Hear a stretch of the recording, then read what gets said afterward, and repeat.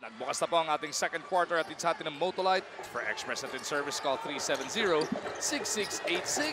The Pure Food Star Hotshots has taken a 16-point lead into the second quarter kontra sa Barangay Ginebra. They were able to get their necessary altitude towards the middle part of the first quarter. They did not start out well, but when they started to put the clamp defensively, doon na umalagwa yung Star Hotshots. And for Barangay Ginebra, they have to score better. They have to execute their offense a lot better. They're only good for 15%.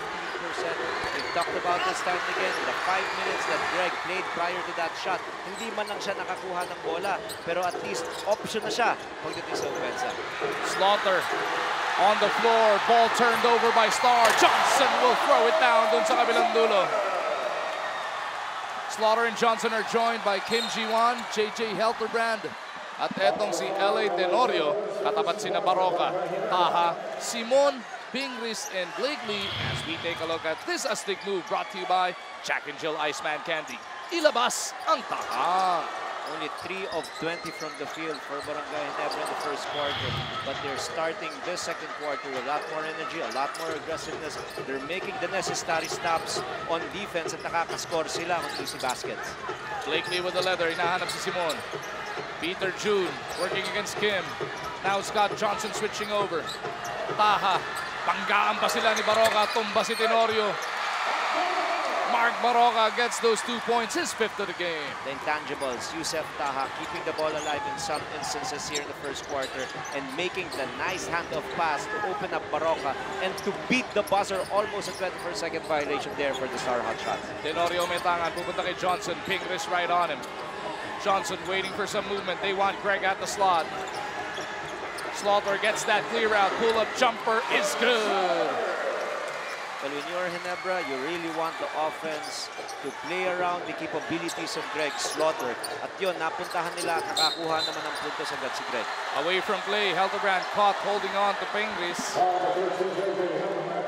Helterbrand whistled first person.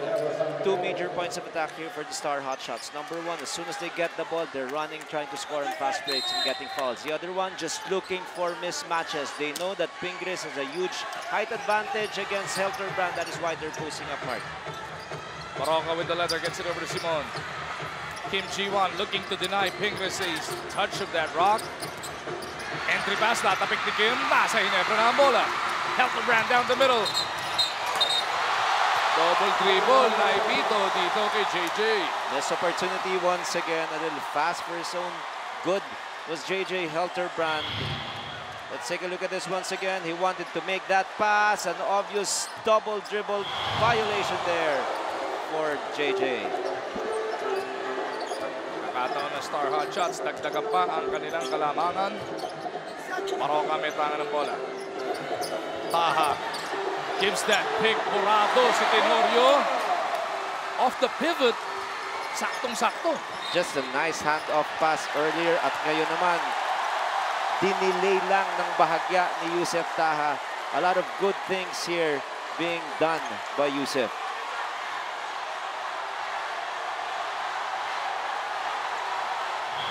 Looks like somebody got teed up here.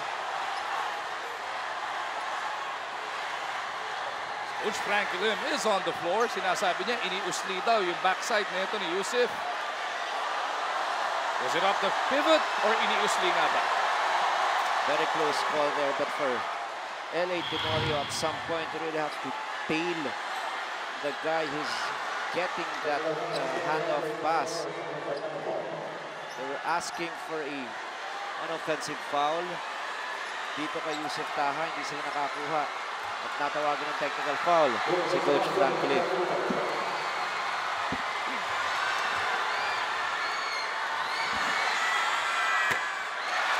Mintis yung technical free throw para kay PJ. Coach Frankie Lim continues to argue his case. But that just might wake up his players. They're down big right now. Only 13 points on the scoreboard for Barangay Ginebra. Ginagamit ninyong mga coach yan, pag medyo matamlay yung nakikita nyo sa lima nyo sa seg, nagpapatechnical din kayo na sa dyan paminsan-minsan. Dalawang bagay kasi yun You want to get the attention of the referees, and the other thing is gusto mo naman ay mabuhay yung mababang energy ng iyong manlalaro. Tenorio pushing it the other way. Johnson attacking Taha. He's got Blakely behind. Chase down block is completed. Kim though keeps it on that side of the floor. Ganda ng action natin dito sa magkabilang kupunan. Kim Ji-won aatakihin si Simon. Hildebrand lurking on that baseline. Kim for three. Di pa rin umubra. Mahigit 3 minuto na lumilipas sa ating ikalawang yugto. Baroka on the move as Slaughter switching over. Tenorio looking to recover. Kim takes it away. Kim against Baroka using the sidestep. Slaughter is there, playing it off. Buti na lang nandun si Greg Slaughter pero alam mo, yung tinira na yon ni Kim at yung sinapal ni Blakely, goal interference na yun Pwedeng itawag Pero slam dunk naman para kay Greg. PJ Simondo makakanakaw dito sa kabilang dulo. What a pass issued by Kim. A little gamble there on the defensive end dito kay Kim, kaya na-open ang bahagya si PJ Simon. Balik sa 16 mga bante ng Star Hotshots. Slaughter at the slot once again, now spacing up. Kontra dito kay Taha. Back to the basket, basketball. Frank Zilla lost it on the way up. Last touch, isa sa mga Star Hotshots. Silipin nga natin ang ating performance play brought to you by Stanley Tools. Performance in action. So Greg getting creative there is not effective sa post-up. At ngayon, sa fast break. Ayun! Yung hinahanap natin. Sol Mercado, bagong balik. Pinabanda pa yung tres niya dyan. Kapit sa atin ang PLDT on Evolution turns your ordinary TV into an internet TV. Parang aksidenteng tira ron kay Sol Mercado, but we really want him to be offensive-minded. That is one way to help the offense of Barangay Ginebra. Pinalitan ni Sol si Eli Tenorio. James Yap likewise back on the floor. Slaughter with that rebound. Pupukul kay Kim. Now na si Hildebrand. JJ to Johnson for the jam! That is what Coach Frankie likes. As soon as they get that ball, they want to run, score on fast breaks before the defense of Star Hotshots settles. First, it was the Soul Train going glass on this Sunday afternoon. And then Hildebrand waited for Orlando Johnson for that jam, forcing Coach Tim into this timeout. Let's see how the Star Hotshots react. Pingris Metangan gets it over to Devons. Free for the three. JDB sends that bad boy home. Hatid sa atin ang PLDT on Evolution turns your ordinary TV into an internet TV. Just so satisfying. Every time you want to stop the bleeding, you call a timeout, and you're running your offense and you score, malaking bagay yun talaga para rin sa coach. Johnson Metangan gets it over to Slaughter. Kasama nila sina Kim, Mercado, and for the first time this afternoon, Joshua Bistondo. Kim, this touch pass taken away by Blakely. May foul na kanina pa sa half-court line. At sinasabi ng mga taga-Star Hotshots, dapat let go na raw yun. Pero yun yung mahirap na desisyon sa mga referee. Dahil tama, may foul, kailangan tawagin. Pero pag tinawag mo nun, sasabihin, dapat nilet go mo na. Pero sa pagkakataong yun, good foul para kay Sol. At may last line of defense pa, kaya hindi pa advantage foul ang naipito doon. James Metangan ng bola, step to the left three. Bang! All guns ablaze here for Star Hotshots. And there's a problem with two defensive schemes by Barangay. Number one, how do they defend that handoff pass? Number two, what about the pick and roll situation? Team Cone really knows that. If it's Greg who is involved in pick and roll situations, nahihirapan siya lumabas. Yun ang tinitake advantage ng Star Hotshots. 17 na po ang abante ng Star Hotshots. Blakely gustong dagdagan as he attacks Kim. Tutulong pa si Greg Zilla. Slaughter with a rebound. Urbistondo gets it over to Kim Ji-won. Malyari trying to keep in step with Kim. Bounce pass to Johnson. Nakita si Josh. Di makakuha mula sa kanto. Japet waiting na sa ating scorer's table. Malyari over at the other side. Blakely fakes that pass to Devons. Oh. There it is. It is a traveling violation. Kaya pati ako teka lang, parang mali. If it doesn't look good, talaga may mali ron eh. Ang sama, huminto pa eh. Kaya biglang na-obvious lalo. Napakaraming turnover na rin nitong Star Hotshots. Ang problema lamang, hindi na take advantage. Pero traveling talaga. Natawagan naman ng technical foul si Marcus Blakely. Oo, dahil nire-reklamo nga niya yun. Delay of game. Hindi naman dahil umangal. Hinawakan lang yung bolang mas matagal. Hindi makapag-start yung laban natin. Josh Orbistondo did not play against Global Corp. He had a 20-point explosion prior to that game. And Coach Franklin is just hoping na sana magkaroon ng isa pang outside threat who can shoot consistently from the three-point area. And ganito talaga tumagal ang karir ng undrafted na mamang itong si Josh Orbistondo, no? Siya yung pang-emergency. Break glass in case of emergency.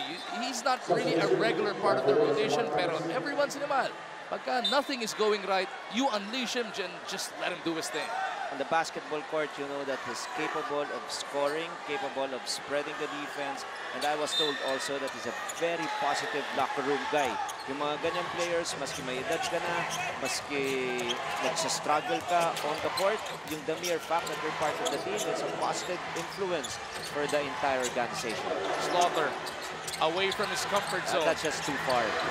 Pupunta kay Orbistondo. Yap all over him. 4 to shoot para sa Ginebra. Orbistondo's got a launch one. Josh for a long one. Wide left. Bola mapupunta sa Star Hotshots. Just a sustained defensive effort for Star Hotshots. What are they doing right? They're pushing Greg Slaughter away from his comfort zone. Because if he gets that ball inside 5 feet, it's really hard to stop. So what is Rivas doing?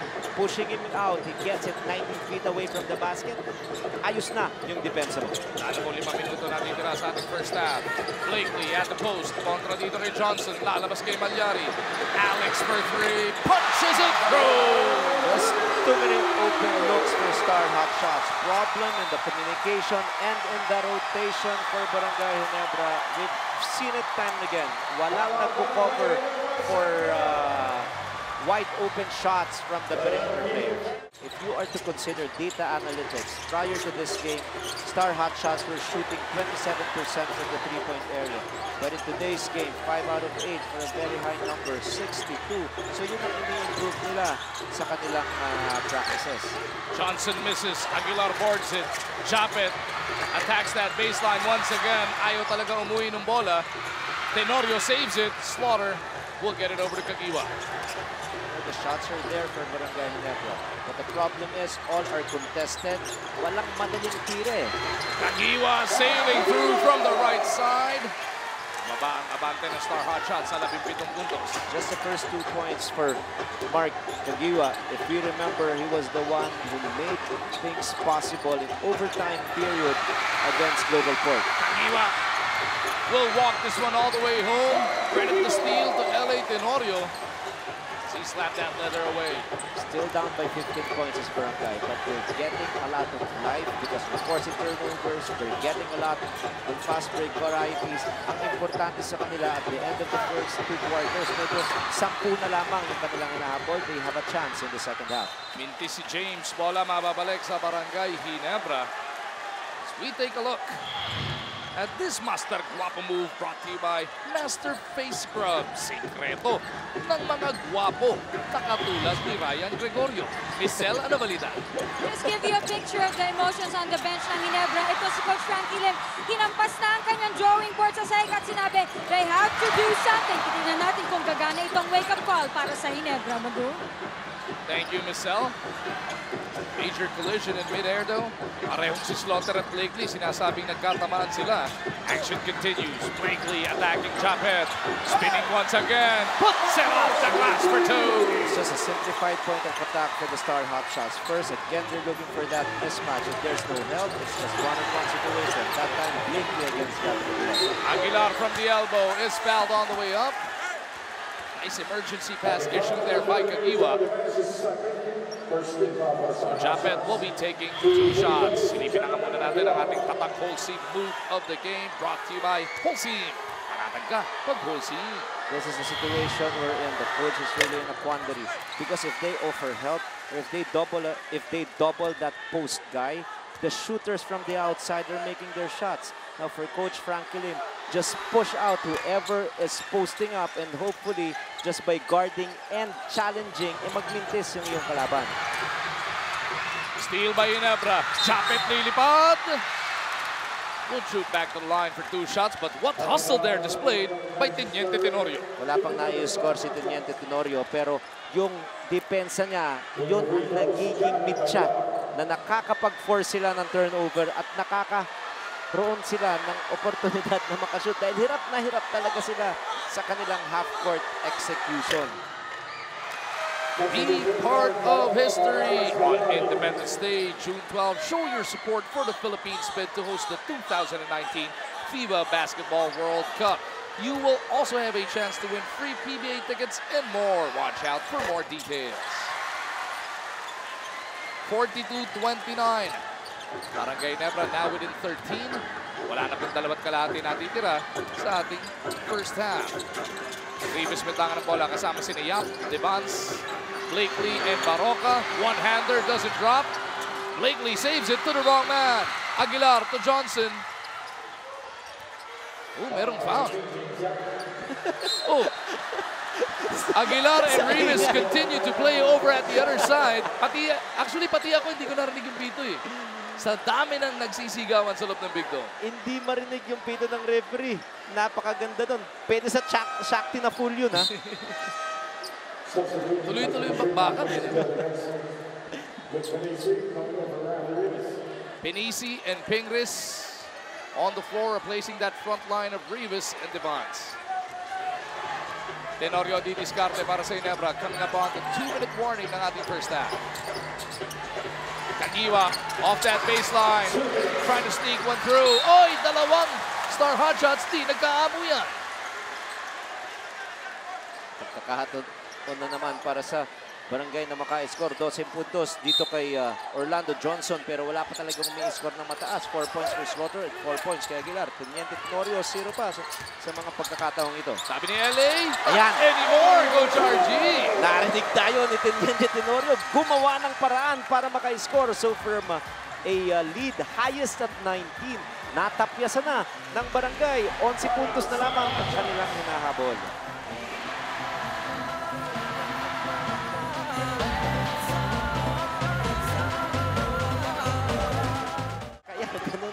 Ka-engage yung mga manlalaro natin at pati yung mga fans, they know the repercussions of this particular game. Yap over to Pinisi for the long three. Mig all board. Nauna na si Japet, di nakita ni LA. Tenorio to Kagiwa on the run. Mark back to LA. No. Johnson secures that rebound. Orlando goes up. Tumba si Peña. We're mentioning about the importance of every single game. Both squads, Coach Archie, the rest of the way sa kanilang mga assignment, tag-isang team na lang ang natitirang nasa ibaba pa nila sa standings. As we first take a look at this one, Coach Archie. Yun, kita natin, no? Parang grabe yung action ni Pingris at ni Peña ron. Maya-maya, papasandaan natin yung remaining games na magkabila. Johnson gets it over to Kagiwa. Kagiwa for three. No. Rebound Blakely. Coming upon a minute remaining in this first half. Ganda na sana yung run, eh. Tuloy-tuloy na yung Ginebra run. 10-2 run tayo rito. Pero hindi talaga maging consistent. Lalo na, no? From the three-point area, that is where Ginebra is struggling. Blakely from this left side. Hinahanap si Pinisi. Baroka and Tenorio getting entangled. That's an offensive foul on Mark.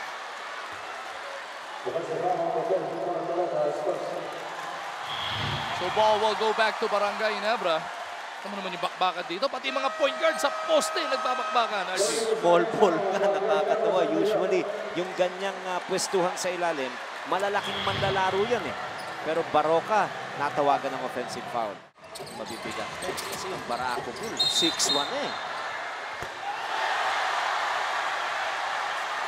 Looks like the foul was whistled before that attempt. Orlando Johnson asking for a 4-point play opportunity.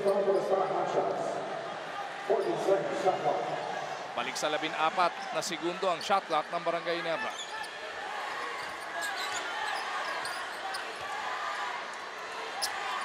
Johnson maglalabas. Tenorio ayaw patanggapin ito ni Baroka. Peña against Pinisi. Back to Johnson. Couldn't pull the trigger. Pingris all over him. Peña wants that leather, but now will just offer to pick. 3 to shoot. Johnson from deep. Punches it through! Wanted that pick. Dorian Peña setting a bone-crunching pick. Star Hotshots was forced to switch it. Tinake advantage na ni Orlando Johnson. Ito yung binabanggit mo, Barangay Ginebra Yes. now within 8 points. Oh! Blakely running into Dorian Peña. Yun ang roadblock. Yun ang tinatawag na bumangga, giba. Buti na lang ang tibay din ng leg nito ni Blakely. Nakita ko yung leg pumitik, Coach RG. Grabe to. May pawis dyan. Oh! Yung mga nanonood sa Signal Channel 198 in HD, kitang-kita yung talsik ng pawis na yun. Tama dahil high definition yan eh. Buti hindi nag-whiplash doon. Oo. Mas malaking bagay kasi kung ikaw ang opensa at lumang ka na mahigit sa 10, psychologically you have an advantage. Para naman sa Ginebra, yung 8 points, kayang-kaya mo overall. Baroka on the attack. Japet switches over. Baroka looking to use his speed. And away from play, an offensive foul is whistled on Yap. This is a distinct difference now for Barangay. They are actually playing with more physicality on defense at hindi lamang yan. Hindi sila nagpo-fall into a lull. Talagang on the ball yung kanilang depensa. Here we go, last shot time para sa Barangay Ginebra to end this first half. Johnson against Ping. Forces up a 3. And that will do it for the first 24 minutes of action. Ang Star Hotshots, after leading by as much as 19, will settle for an 8-point lead.